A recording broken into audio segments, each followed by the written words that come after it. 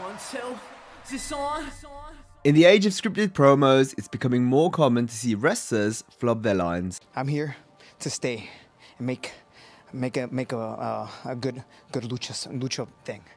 God damn. And forget what they were going to say. Big Show's mine tonight.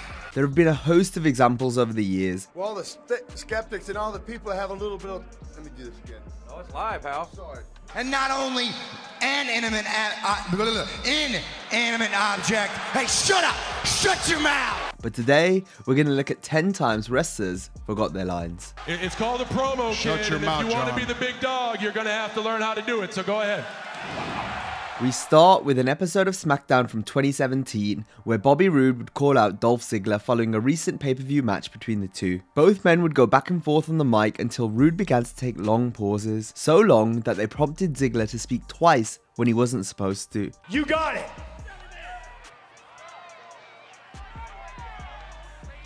Excellent. Dolph even repeats himself and then does some ad-libbing in order to give Roode a chance to finish his portion of the promo. Anytime, any place, you name it.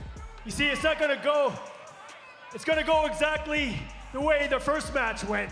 Roode then begins to follow the rest of the script and challenges Ziggler to a match there and then, and it looks like it's about to happen until Dolph walks out to end the segment. Just like Roode awkwardly pause and stumble over words, Roman Reigns had a tough time with an interview at the TLC pay-per-view in 2014. Reigns had just made a big return following an injury layoff. Roman made quite the impact on the show, so it was important for him to follow it up with an effective promo. And it did start off well until Reigns gets tongue-tied and screws up his announcement that he would be the first person to declare their entry into the 2015 Royal Rumble match. And I'm here right now to be the first man to declare.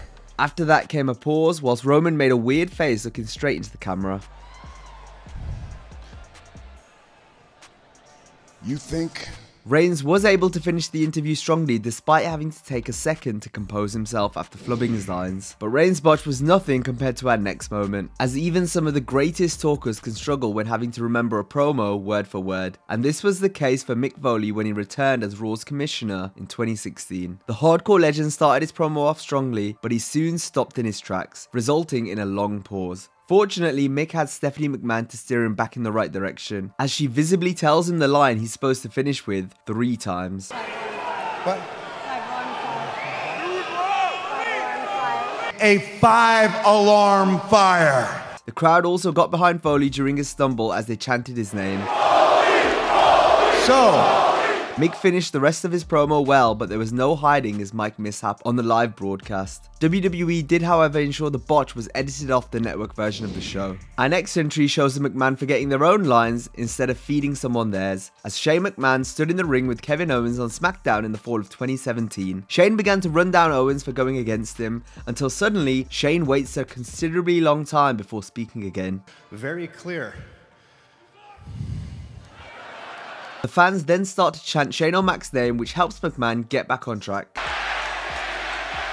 This appeared to help as Shane was able to continue and finish out the segment where it eventually got physical between him and Owens. Next, we have another instance of someone being fed their lines, only in a way more subtler than our previous example. And this occurred when CM Punk and the Straight Edge Society interrupted a Triple H promo to open Raw in April 2010. The game made some jokes at the faction's expense before suddenly lowering the mic and then speaking to Punk directly, who in turn replied back.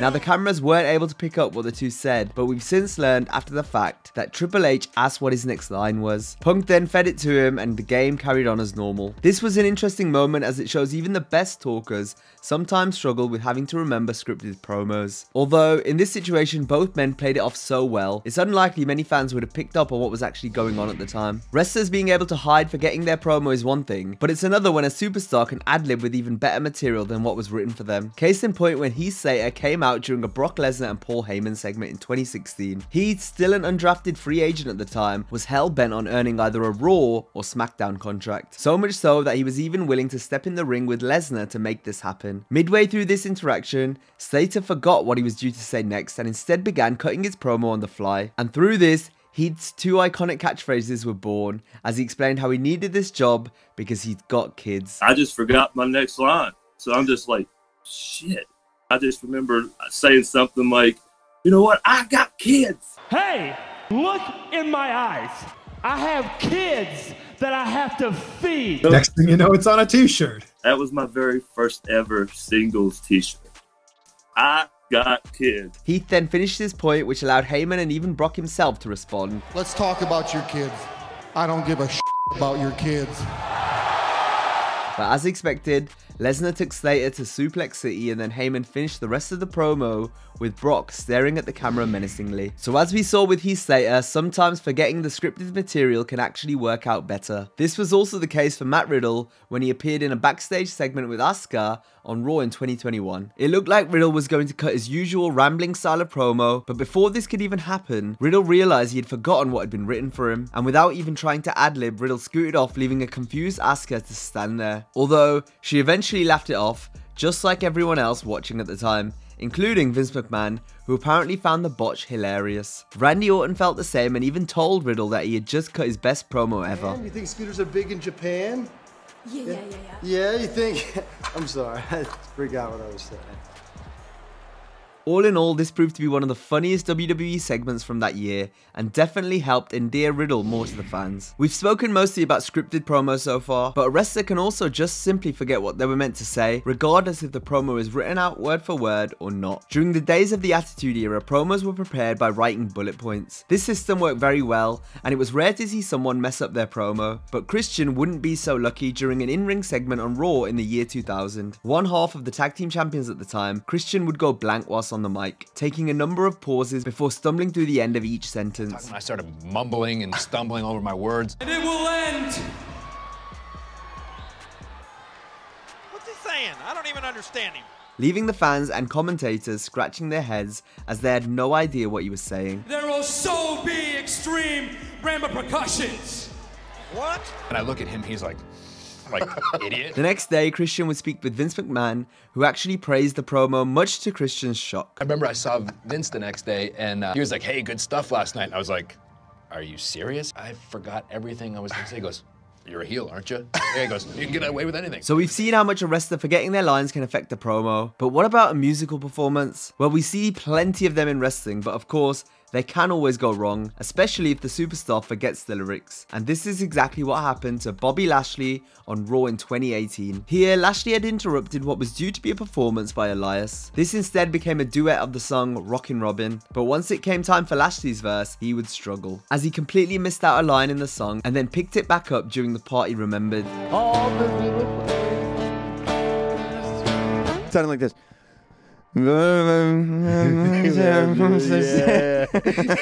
It was either that or crying. The entire performance would be edited off the WWE Network version of the show, as the feed instead cuts to Elias attacking Lashley after Bobby had already sung. Lashley was certainly a better singer than Jim Ross was as a rapper though, and believe it or not, but yes, the WWE actually did make good old JR rap on television, in a rap-off with Michael Cole. In the biggest train wreck segment of this entire list, JR took to the mic and started rapping. Well, I'm not sure you can even call it that, but nevertheless, Jim's first line was okay, but then he began to forget the rest of his bars, and then stops rhyming altogether. JR repeats his first verse again, but still can't remember his lines, as he visibly tries to think of them on the spot. All this while Michael Cole laughs at his expense. Ross was, however, able to remember his final line, although it packed much less of a punch due to the fact that he didn't have anything to rhyme it with. You kiss the king's feet, now you can kiss my ass. How's that? Either way, the crowd still liked it and voted Jim as the winner of the rap battle, but it was clear to see that JR wanted nothing to do with this segment, and rightfully so. But sadly, it wasn't over there, as afterwards Booker T would ask Jim to do a JR Rooney. Whoa, wait a minute. Michael Cole would refer to this as the worst segment in television history, and it's hard to argue with him. JR would also say that this was the worst segment he's ever been involved in on WWE. And that brings us to the end of this video. As always, if you enjoyed the video, be sure to give it a like and subscribe to the channel. And if you enjoy seeing wrestlers make mistakes, check out our video on 10 botched and unplanned kickouts. Have a great day, and I'll see you next time.